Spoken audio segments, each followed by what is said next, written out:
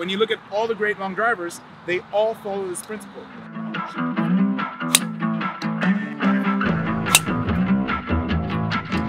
If I can get the speed with this movement, then that's when it changes the game and I become Martin Borgmeier. Move down, move down, move down, move down, move down, move down, move down, move down, move down. I think you cracked your rib. Did I just hit you? Yeah. I'm so sorry about that. I was very excited. Everybody, Borgie is back. Borgie's still in Dallas, and guess what? We're already at Waters Creek. Sun's about to go down, so it's gonna be a nice little night range session today for Instagram and stuff. But today I want to talk about something different. Today I want to talk about the one principle that I was missing to really understand power in the golf swing. And this is so simple, seriously, so simple. I have a feeling it is so simple that everybody, you guys out there, can understand and also reproduce. But before I do that, and to make sure that I explain it the right way, I want to make sure that I stay focused while I talk to you guys. So I'm about to mix my swing right here. Use some swing before you swing. Switch it up now. So drink swing before you swing, or explain stuff about the swing to stay focused. Use my promo code for some dollars off. Check the description below for some details. Today, we're talking about torque. This is Sam Judah. You know this guy from the Regency video. If you've not seen it yet, check out this video up here from Regency, because this guy, he actually came to the range at Golden Bear and hit 218 ball speed, just right out of the gate. With like mechanics, fairly crappy. They're still fairly crappy. And that's actually what I want to talk about, because we talk about torque. Torque is actually the rotational element of a force. So basically the twisting force that's causing an object, you as a player, to rotate and eventually hit the golf ball with maximum force.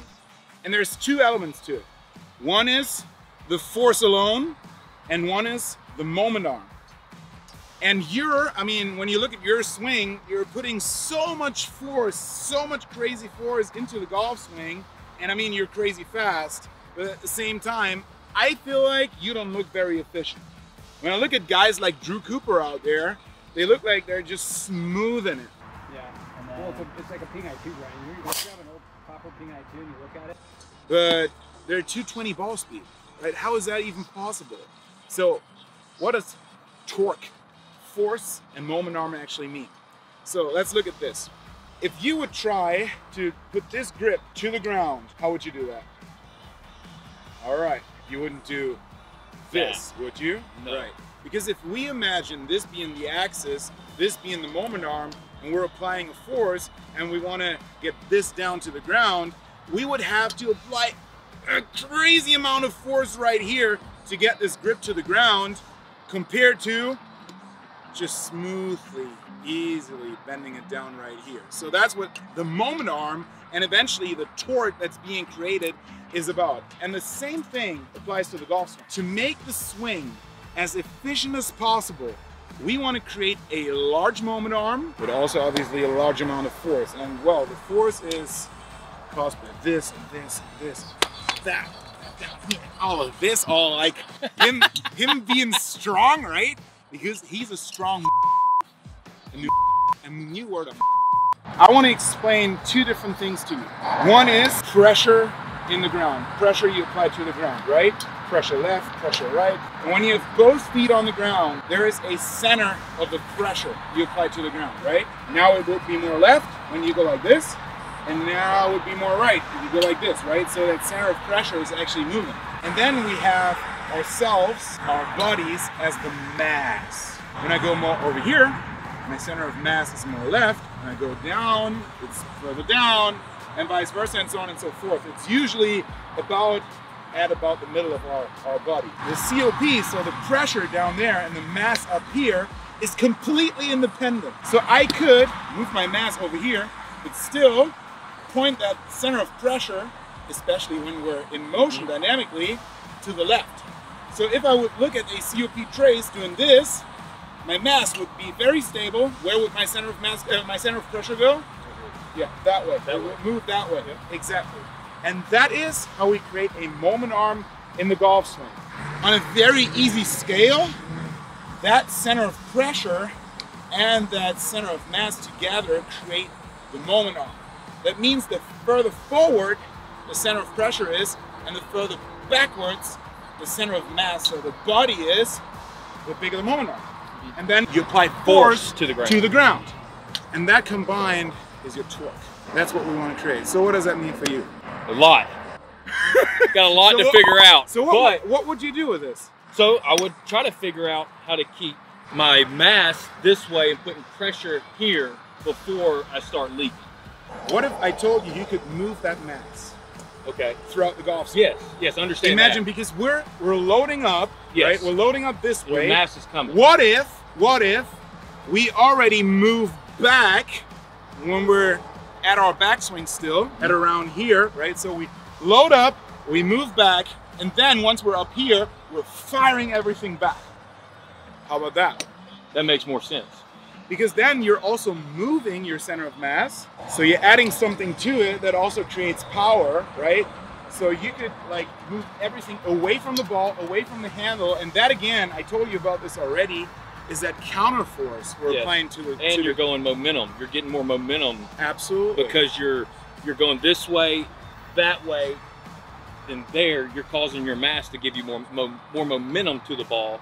Yeah. With the club behind. I agree. Okay. So this move we're now about to practice is a crazy long drive move. So I wouldn't recommend you guys out there to do this on course, but the principle is exactly the same. When you're hitting irons, well, the principle is a little bit different though, because you want to hit the ball first and then you want to take a divot, right? So you're hitting down on the ball. With drivers, you're hitting up on the ball. And in long drive, we're hitting like crazy up on the ball, like 8, 9, 10 angle of attack up. That means we can exaggerate this motion because we don't have to hit every single ball in the grid. So we can allow ourselves to move a lot more to eventually create more power.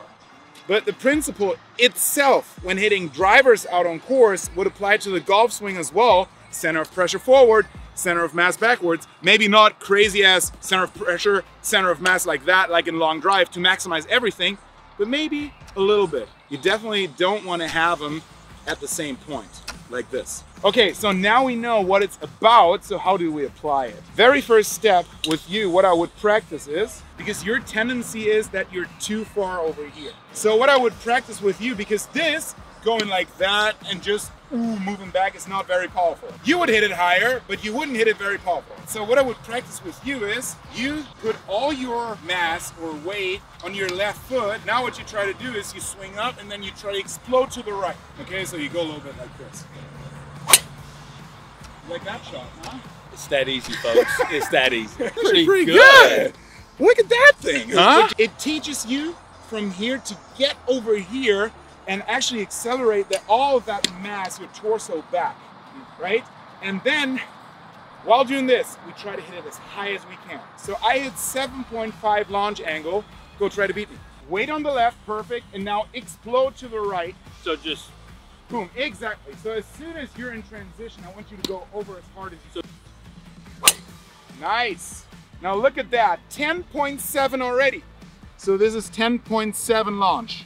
That's pretty damn good. Okay, let's get it up to 13. I want you to feel where your torso is actually going. Yeah. And I want you to feel like, don't fall over, don't fall over, don't fall over, don't fall over, don't fall over, okay? So you want to move that way. Yeah. Slowly down, don't fall over, don't fall over, don't fall over. Perfect, perfect, perfect, perfect, perfect.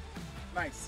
So what I try there is I try to push him in the direction that I don't want you to go. Yes. Right? So I want your muscles to feel where they actually have to move. Okay. Okay, so you got to move that way.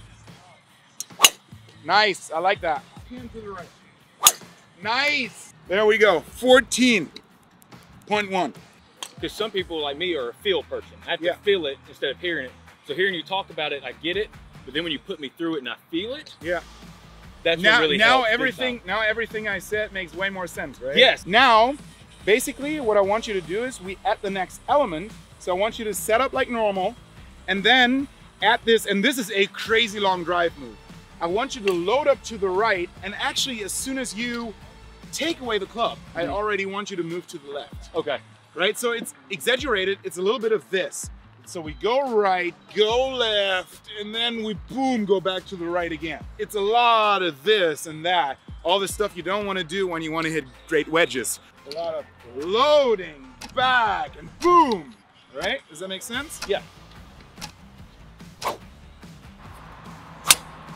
That is so high. Nice. Look at that thing. Look how high that is.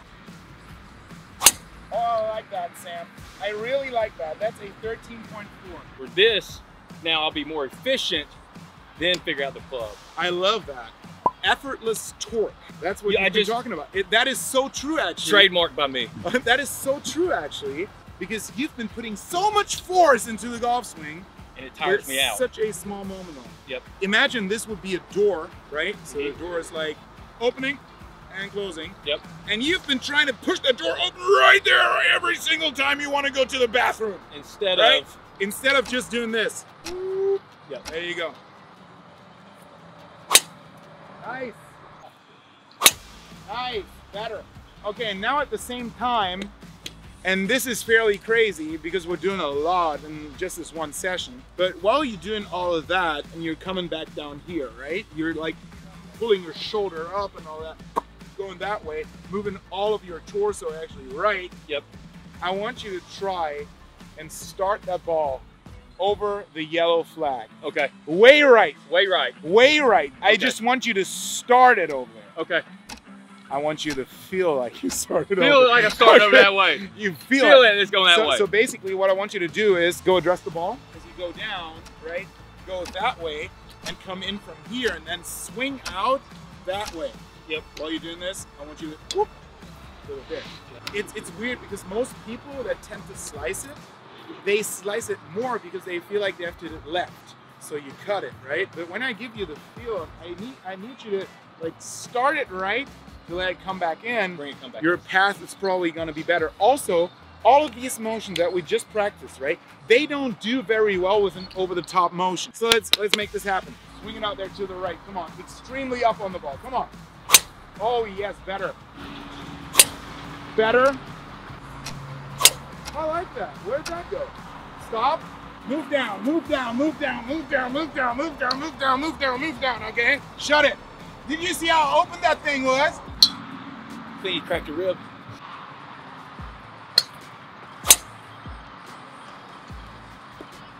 Did I just hit you? Yeah. I'm so sorry about that. I was very excited. I thought somebody shanked one.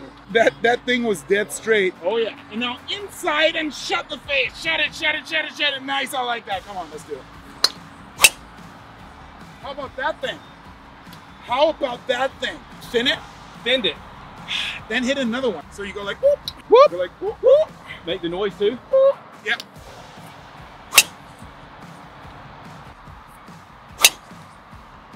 What's your driver setting? -1D. Can you do -2 in D? No, right? Well, yeah. Is that possible? Oh yeah, it is. Why don't you do that? So in long drive, you don't want to launch it using your loft. You want to launch it using your angle of attack. Okay. Right? So to achieve angle of attack, you're doing this. That. Right? And this counter motion right from here to there, you're doing because you want to create angle of attack and speed at the same time. Yes. Right? Yes. So you don't want to do this. It's no. not very powerful. You want to hit up on the ball as much as you can, and the loft is actually only going to help you to decrease spin. Perfect. See, you never told me that before. I didn't tell you because you were too good. No. Go. So you went from 4,500 spin to 32. To 32. Yeah. Okay? Yes. What if I told you there's a parameter that is called COM speed? There's a difference between doing this and doing this. Yeah. Right? Does it make sense? Yes. Okay. COM speed. Do you want to crank up that COM speed? Yes. Okay, so I want you to move there fast. Fast. Fast. Early and fast. Early and fast. Okay? I want you to move that center of mass as quickly as you can. Come on, shut the door.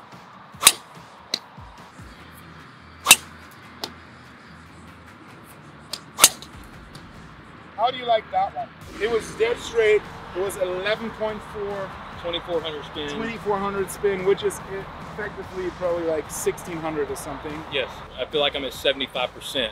Where usually I'm at 100% to 215, 218, but my spin's up because I'm so muscly, I'm just spinning. Now I feel like I'm more in control and able to control the head more and have more efficient movement. Dude, so if I can get the speed with this movement, then that's when it changes the game and I become Martin Borgmeier. Dude, you're a truck with an enormous engine, but you're always pulling a trailer. Yes. All the time. All the time. Right? I'm wearing down. So you got to fire in everything, consuming more gas and all the good stuff, right? We're just unhooking the trailer. And now we're going to go, whoop. We go like, whoop. So we go loading up, back to the left, and that pressure is still there, but whoop, everything is moving right. When you look at all the great long drivers, they all follow this principle.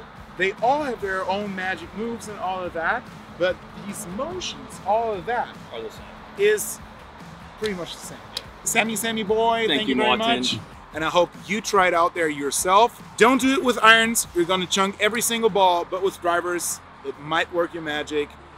Comment down below what you feel about this. Maybe you're like, oh, it's like my pro doesn't teach this. Yeah.